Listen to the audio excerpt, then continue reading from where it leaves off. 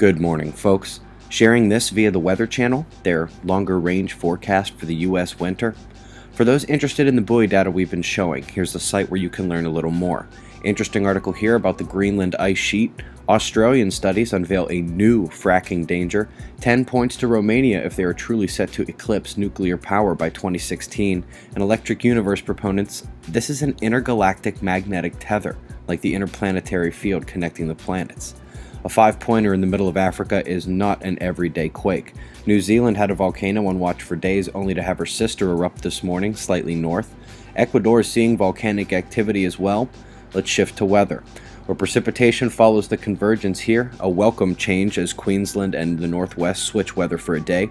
Anyone not sick of this sustained low in the North Atlantic? I feel like the last 3 days I've just repeated myself. Shifting to the US and Canada, we have landslides, flooding, record precipitation, and significant slow slightly north. That low continues to bring that moist air around quickly and dumping it from the west coast to Hudson Bay. Now Weather Channel, no need to name that storm.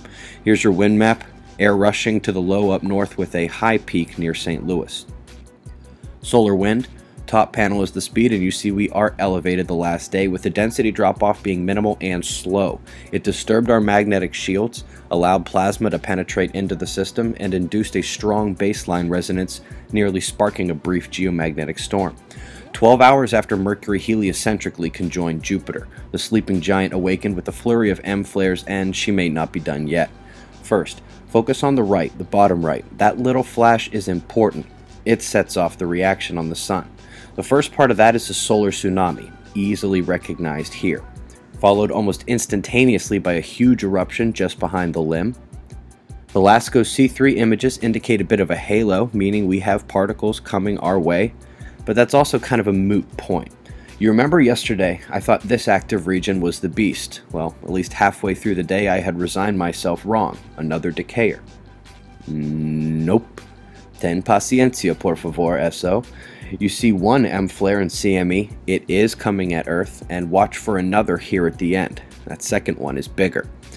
Both of these last CMEs will sweep up whatever the solar tsunami and hydro flare pushed out. Expected impact to our global shield is Friday or Saturday. Eyes open, no fear, it's 6:35 a.m. Eastern Time, and that's the news. Be safe, everyone.